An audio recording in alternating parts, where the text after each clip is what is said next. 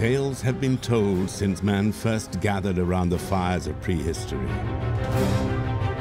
Tales of the strange and wondrous things hidden in the vast unknown shadows of the world. Tales of creatures divine and beasts demonic, of gods and kings, of myths and monsters. From dark forests to the lands of ice, from desert wastes to the storm-thrashed seas, every corner of the earth has its legends to tell. Stories of heroes and the villains they encounter, of the wilderness and the dangers within. Stories of battles, of love, of order, and of chaos. But what are the roots of these fantastic tales?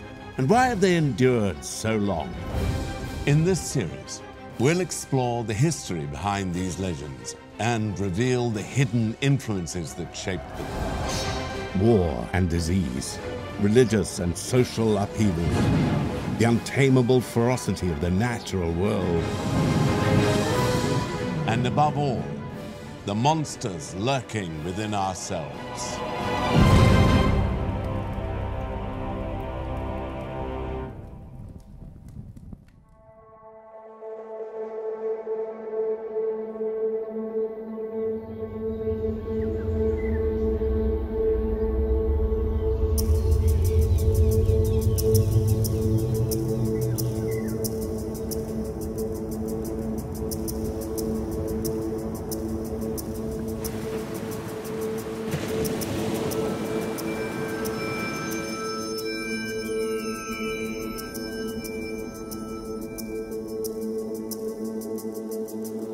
Today, the significance of the wilderness and a journey into it can be hard for us to appreciate.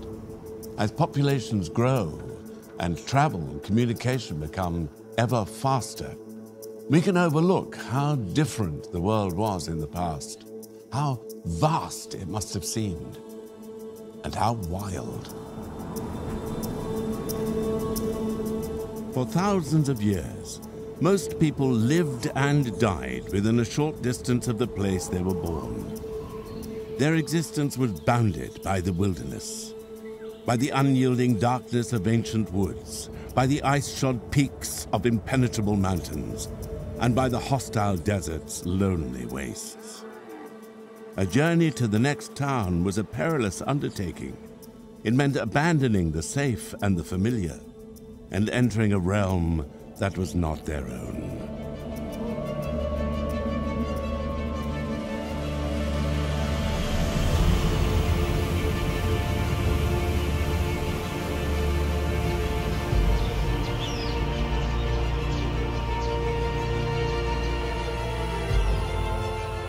The wilderness is usually defined as somewhere that is uncultivated, uninhabited by humans, and it's often a liminal space.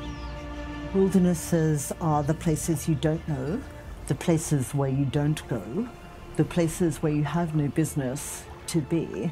They are the spaces of darkness. What counts as wild and what counts as natural is very much a human construct. We decide where the wilderness starts and where it ends. So that question makes it a very fertile place for stories to happen as human cultures work out where those limits are. You confront difference, you confront a world that's not your own, you confront the unknown. It's dangerous and it's disordered, but it's natural and it's free as well. And this is really, in many ways, the perfect setting for what's going to happen in a myth or a legend. People will fill the wilderness that surrounds them with what they fear in themselves, what they fear in their own society. The wilderness is the place where we expel all the stuff we don't like in ourselves, in our culture, in our society.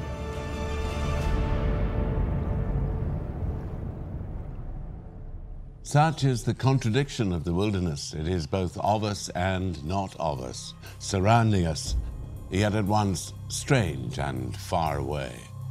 For wilderness is as much an idea as it is a physical place, And a great deal can be learned about a people from the way they saw it and from the stories they told about it.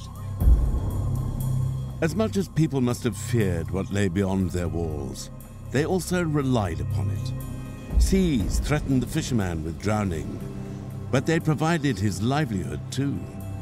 The forest hid all manner of danger, but that was where the hunter had to roam. The trees can hide more than deadly creatures and lawless men, however. As the ancient story of Actaeon tells us, magic and madness can lie in wait should we ever stray too far from the path.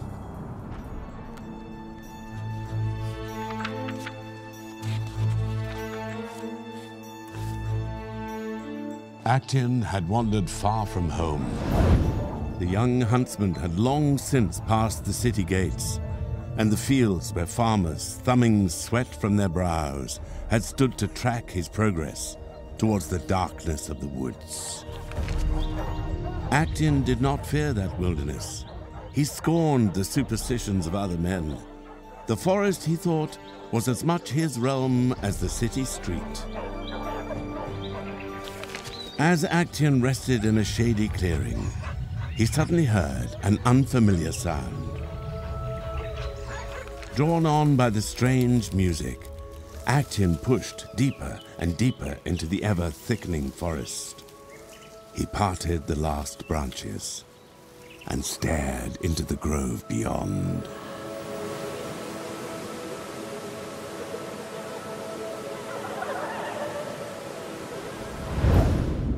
The story of Actaeon is a classical myth. To the ancient Greeks, the young huntsman was courting danger the moment he stepped beyond his city walls, the moment he entered the wild. For the Greeks, human life revolved around the city. Athens, with its resplendent temples, was the birthplace of democracy. In its golden age, it became a flourishing center of art and philosophy. Socrates and Plato called the city home, as did the great playwrights Euripides and Sophocles. Their works helped shape Western literature and thought, and they are still read, debated, and performed to this day. Athens was not only a cultural powerhouse, it had military muscle too, with a navy which dominated the Aegean Sea. This supremacy was not unchallenged, however, for Athens had a rival, another great city of ancient Greece. Renowned for its austere discipline and the skill of its hoplite warriors, Sparta was more than a match for Athens. The long war between the two great cities consumed the ancient Greek world and ultimately ended the golden age of Athens. Cities such as Athens and Sparta were the human realm. What lay beyond belonged to something else, however.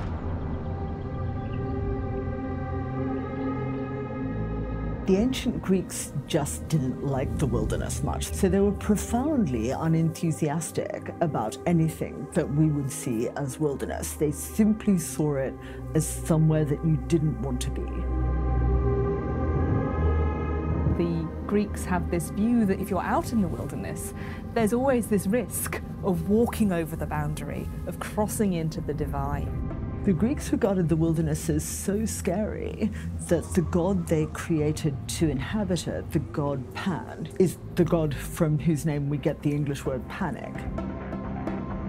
It's about the crossing in between the wild and the tame, the controlled, the uncontrolled. So there's the possibility of crossing over that line and going beyond where you should go. It's interesting that the gods always seem much more comfortable in the wilderness than human beings are. It therefore follows that human beings who are usually out doing something like hunting, something that's very much about conquering the wilderness, usually ends badly. It's almost a way of saying, know your place, which is one of the great Greek sayings. Know that you're not a god, you're just a human being. There's a very real sense for the Greeks that that boundary between where humans are and where the divine is very thin. And if you're out in the wilderness, if you're out in the wild, you can just drop through it without meaning to. To the Greeks, the wilderness was a frightening place where the laws of society held no sway. It belonged instead to the divine, to the monstrous, to the mad. It was a place of taboos broken and punishments terrible. It was everything a city was not. As such, it fulfilled an important role for the Greeks. By exploring what lay beyond the boundaries of society, people defined what lay within them as well. By telling stories of the monsters outside, they better understood those within.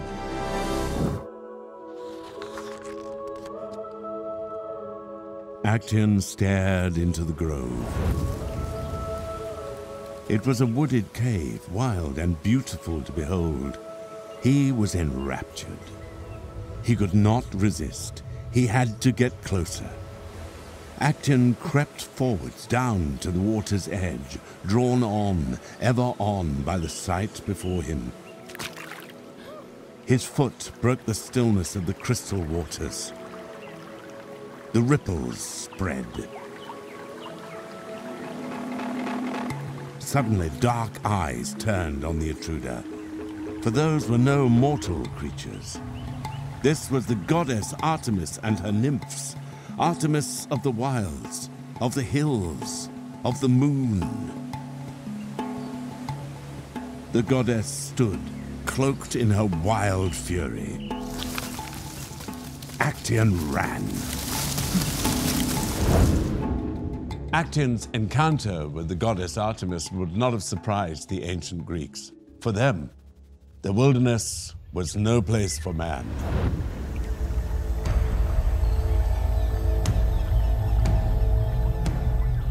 The Greeks were not alone in seeing the wilderness as an otherworldly realm.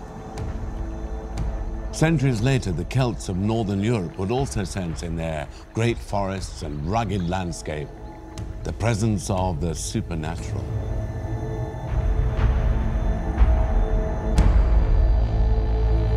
The Celts were a pre-Christian people. Their origins in Central Europe date back as far as the 9th century BC.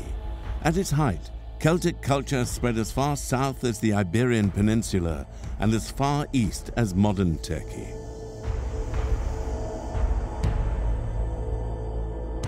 Celtic religion was a polytheistic one.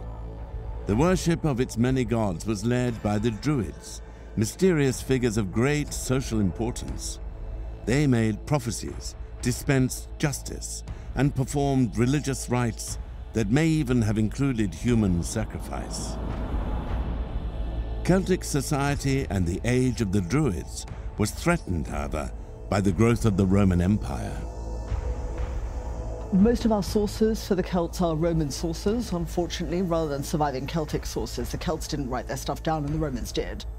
So we have Julius Caesar's horrified account of Celtic sacrifices in oak groves, and oak groves with bits of sacrificed people hanging off them. So that's the first encounter between the Romans and the people that they came to call the Celts.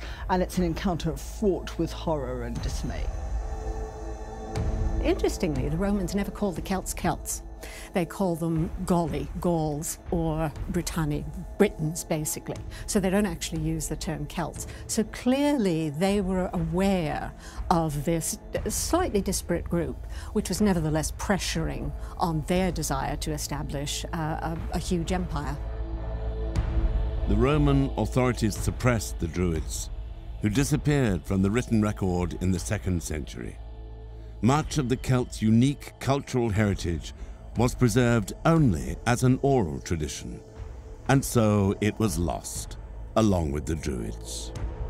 The Druids were a challenge for the Romans because they were very, very secretive. They didn't like even writing down what their beliefs or their rituals were, and that was a problem. The Romans found it very hard to get to understand what it was that they were facing. Faced with all that secrecy and denial, they decided that the easiest thing would be to get rid of it completely. The Romans' attitude to the Druids was the same as their attitude to any group that they were going to take over. If there was a locus of power in that group, it had to be suppressed. By 500 AD, the once widespread Celtic people are to be found only in northern Europe, in parts of Britain, France, and in Ireland.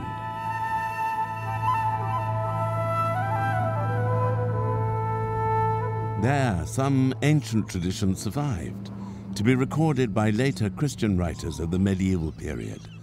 Stories of the gods they worshipped, of the kings they served, and of the wilderness that surrounded them. The Giant's Causeway on the coast of Northern Ireland is today a UNESCO World Heritage Site.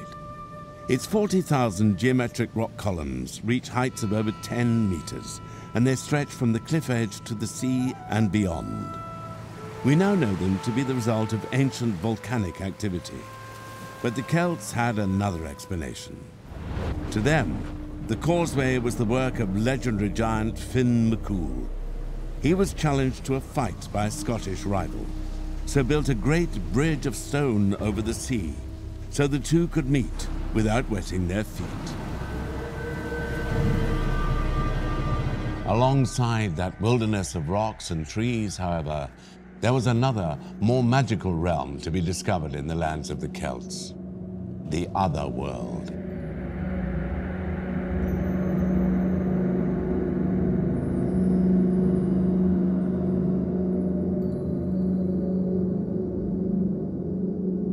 The Celtic Otherworld was a supernatural realm, a realm that existed alongside of our own and parallel to our own. It's a world that has its own laws, inhabitants, power structures, and nature. It's like something that's always there. It doesn't go away. So it's very much located in the outside, the beyond, the wild. A glimpse might be seen in the clouds or the fleeting mist, in the half-light or in the shadows. It was at once both here and somewhere else.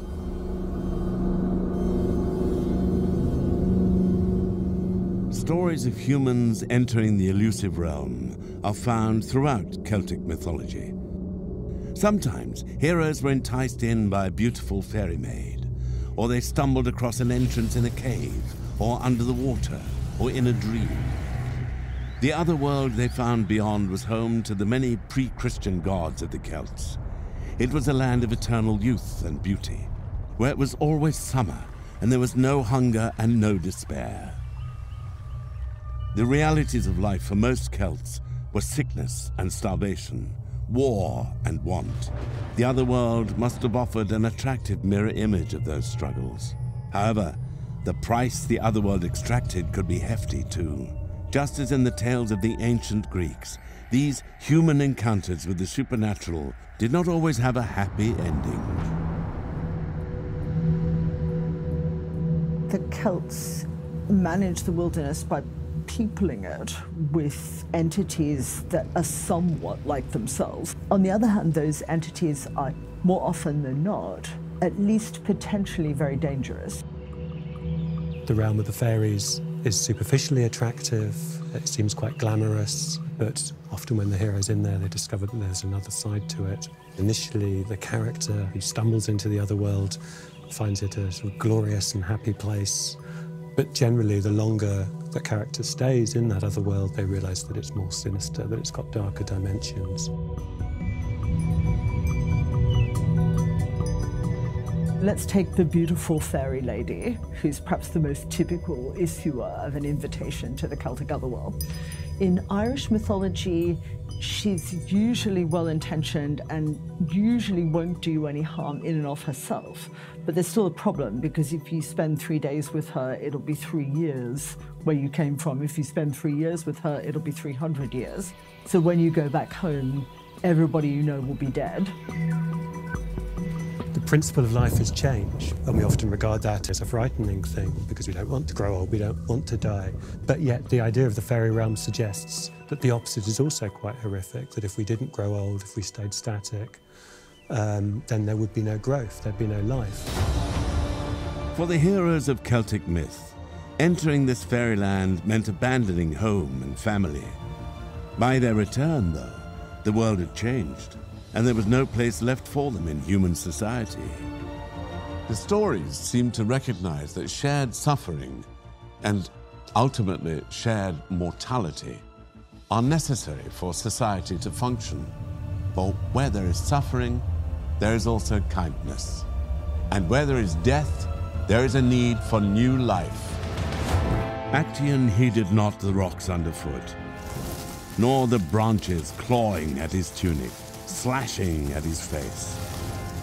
But he could not escape the goddess's rage. Actaeon had intruded, as no mortal should, upon the realm of the divine. He would have to be punished. As he ran, the bones of his face began to split and reform. Actaeon stumbled, his whole body taut with pain. Antlers burst through his skull. He tried to scream, but a stag's harsh cry had displaced his human tongue. The dogs he had left behind stirred from their rest. That familiar scent. It quickened in the mouth of every hound. Excitement quivered through the pack. A stag. The hunt had begun. Actaeon is transformed from man into stag. His dogs change from loyal companions into fanged predators. The transformation of these dogs strikes at a very human anxiety. Our communities are ordered. Laws govern our behavior. Crimes are punished. But in the natural world, it can seem that chaos reigns. Like Actaeon and his hounds, our grip over the wild is only ever a tenuous one. Some things are beyond our control. We are at all times exposed to the random ferocity of nature.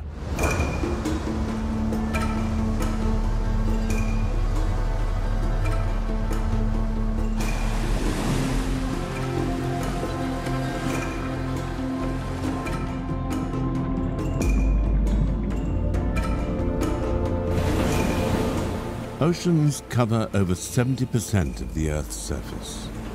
Almost every civilization in history has exploited them for food, trade, or transport. But if the waters brought opportunities, they also represented danger. You were at the mercy of the wind and the storms. Leaving view of shore was a very dangerous undertaking that only very experienced sailors took. It's quite normal for sailors to be scared of the sea. It's not the case that people who cross the sea are comfortable with it or at home with it. It's actually normal, the more time you spend with it, to distrust it. Even experienced sailors, even experienced mariners will be caught by surprise by the behavior of waves, by currents, by weather. It was not just the wind and waves that sailors feared. Throughout history, there have been tales of strange creatures living in the cold blackness of the deep.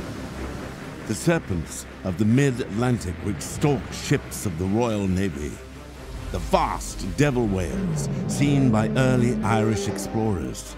And of course, the famous monster of Loch Ness in Scotland. None, however, is more terrifying than the creature said to dwell off the frozen coasts of Norway and Greenland. The King's Mirror, an old Norwegian manuscript from the 13th century, spoke of a creature that had never been caught. A beast so large, sailors mistook it for land, an enormous being which devoured fish, men, and even ships whole. They called it the Hafgufa. The Hafgufa is a sea monster that appears in the saga of Otherworld. This sea monster is enormous and spends most of its time below the surface level of the sea. So all you ever see of it is its nostrils and its fangs. And when it comes to the surface, it looks like two big craggy rocks sticking up out of the sea. Its name is made up of two elements, the Old Norse words for sea, haf, and gufa, which is steam or vapor. So perhaps it's something about this monster's breath as it comes to the surface, looking like sea mist. It's a sort of seagoing nightmare that illustrates the way that the ocean's depths are the ultimate wilderness, the ultimate unknown space. The stories circulated among fishermen and traders of the North for decades. Some likened the creature to a giant crab. Others said it was more like a squid with enormous tentacles that ensnared boats and sailors alike. All agreed, though, that not even the greatest ships of war could resist its attack. Over time, a new name emerged and stuck. The beast was dubbed the Kraken.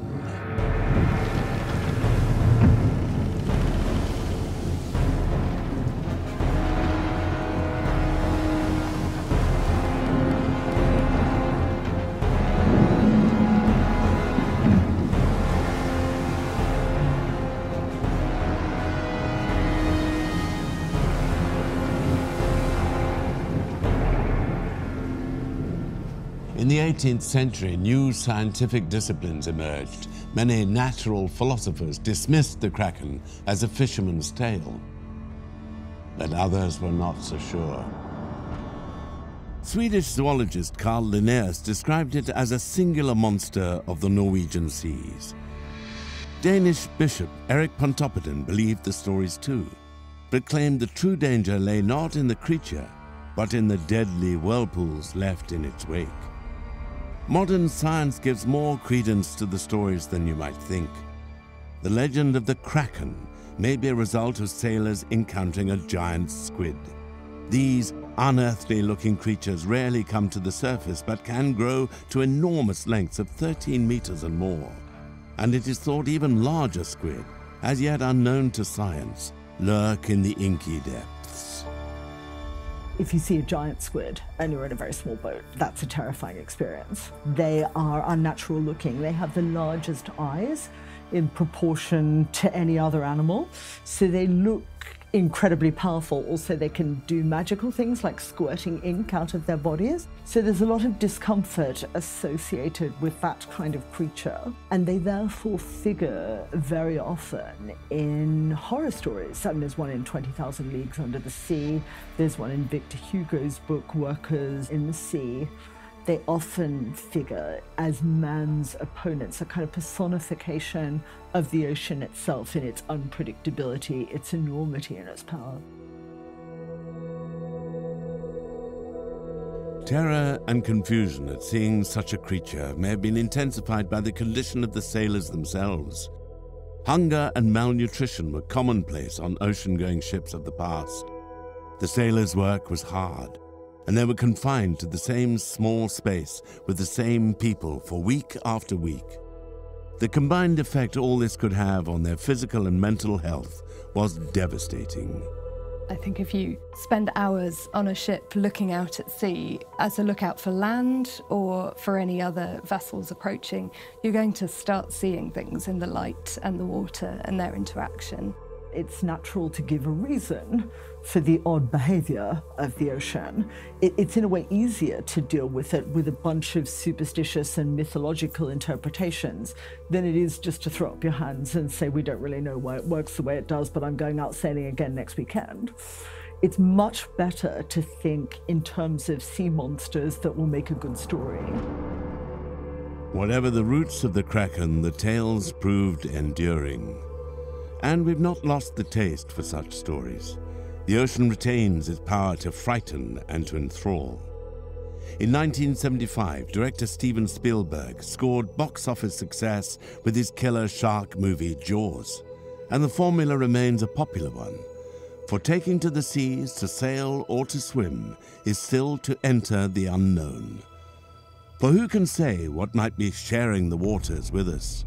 What might be lurking beyond the boat's hull or beneath our kicking feet? Though today, ships cross our oceans with satellite precision, the fears provoked by open waters and the unseen depths below have not entirely disappeared. The wilderness of the sea remains a dangerous place. And in modern tales of killer sharks and the mysteries of the Bermuda Triangle, we can still hear the echo of the Kraken's roar.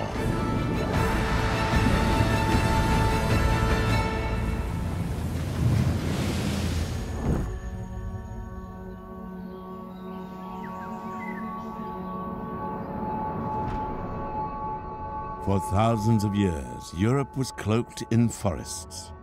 Even the largest of its settlements and cities were mere pinpricks of light among a vast wooded darkness. It should be little surprise then that the forest is a common setting in the continent's myths and legends. It was both mysterious and familiar, dangerous, but within touching distance of home.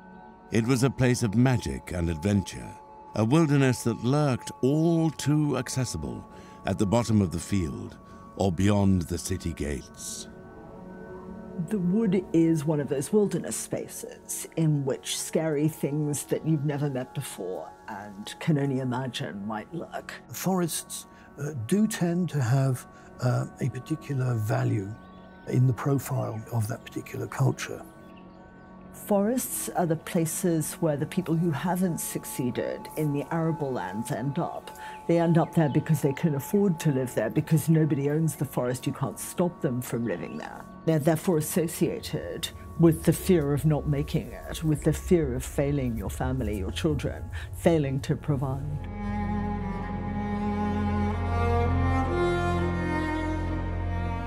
Among the most famous stories of the forest are the fairy tales collected by two German academics in the 19th century, the brothers Grimm.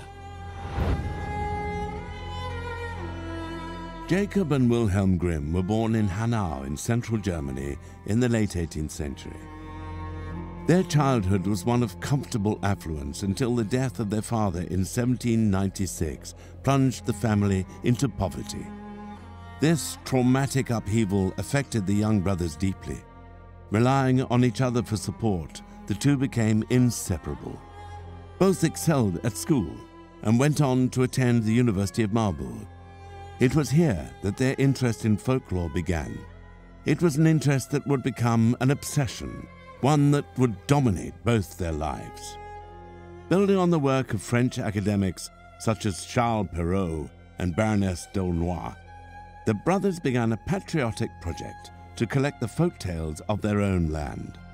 They spoke to German peasants and aristocrats, farmers and city dwellers, and documented the stories they heard.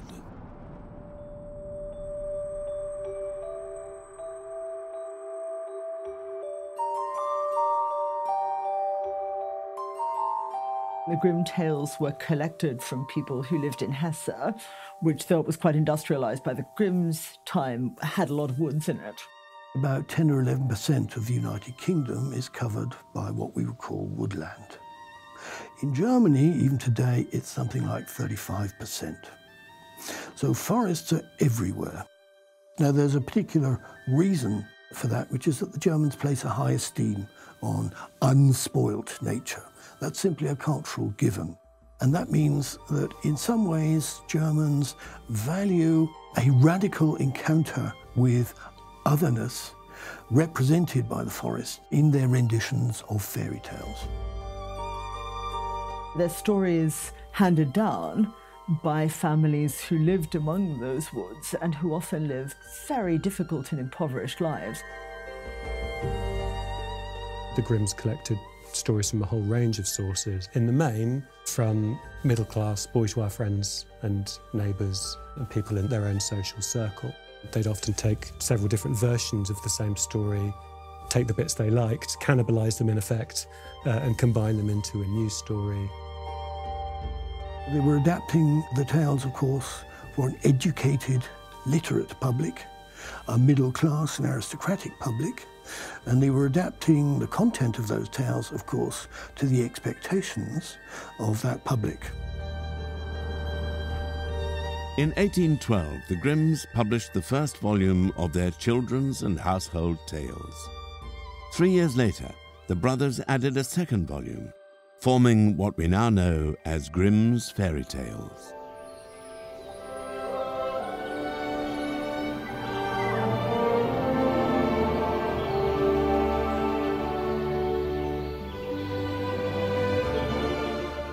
After its initial publication, the brothers spent the next 4 decades revising and expanding their collection. The 7th and final edition of 1857 contained more than 200 stories. Many of those tales are now familiar to us all: Little Red Riding Hood, Sleeping Beauty, Hansel and Gretel, and many more. The Grimm's enterprise was not simply an act of scholarly record, however.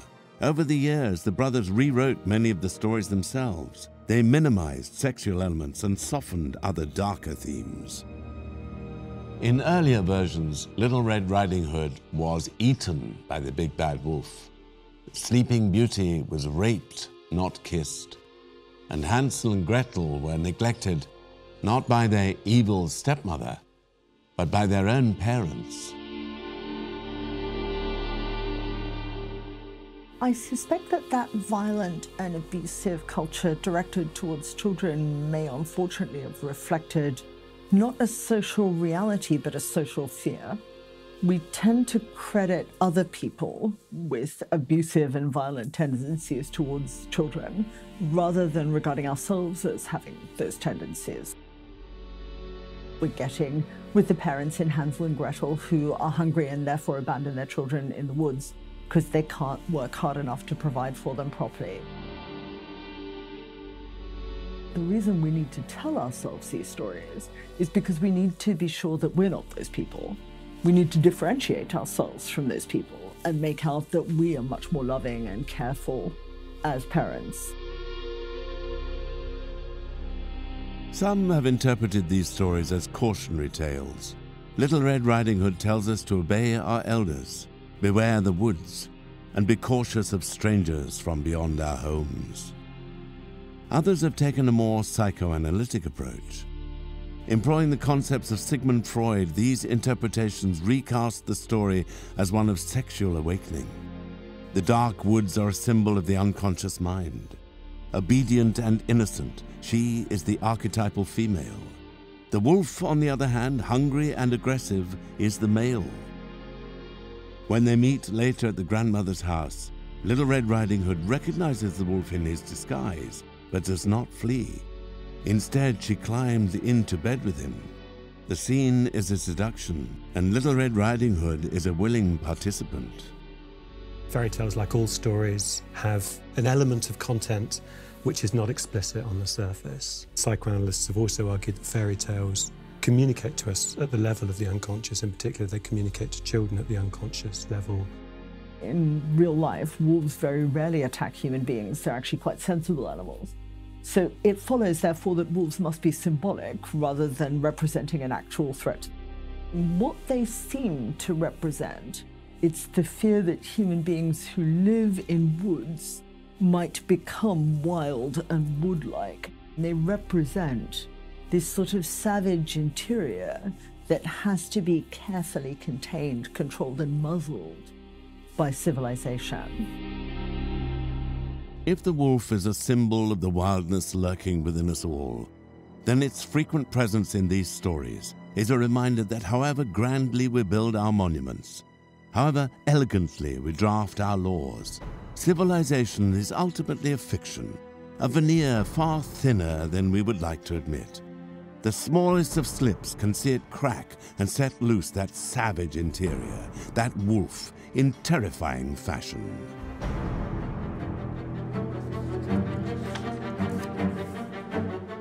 Hurtling through bush and trees, Actaeon's hounds streamed after him as never before.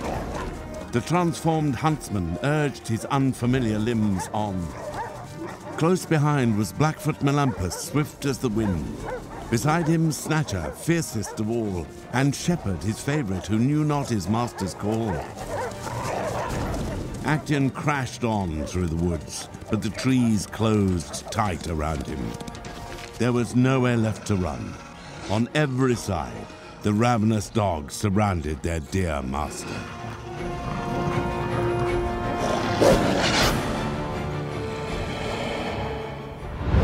Teeth sank into flesh, tearing and slicing, ripping and biting. So they ended the life of Actaeon and slaked the goddess's rage. Actaeon's grisly death comes a long way from home, deep in the wilderness that was the untamed forest. His story is one of the most famous and enduring in all Greek mythology. It has inspired writers, sculptors, and artists in generation after generation. For though the age of the ancient Greeks is long past, our fascination with the wild unknown remains undimmed. Throughout history, societies have used the wilderness to explore what frightens us about the world and about ourselves, to help us understand what it means to be part of a family, part of a community, and what it means to lose those things. The wilderness is, in some respects, the opposite of civilization, but also there's a sense in which we carry a bit of wildness in ourselves as well. The wilderness also becomes a place for exploring what happens when humans get too civilized. What does it mean when we go too far, where we start sort of becoming too artificial and too false? It might be the mountains, it might be the heath. It's the place where, because you haven't got a big rational take on it, you can fill it with the irrational, the parts of yourself that you normally repress or crush. It continually calls to us as being untamed, and we are drawn by the lure of taming it, but it will never actually give in to our control.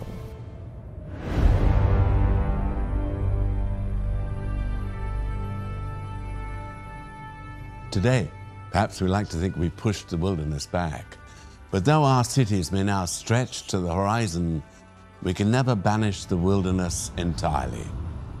We can sense it in the silence of a deserted wood, or in the roar of a storm breaking over a distant mountainside. But it is with us always.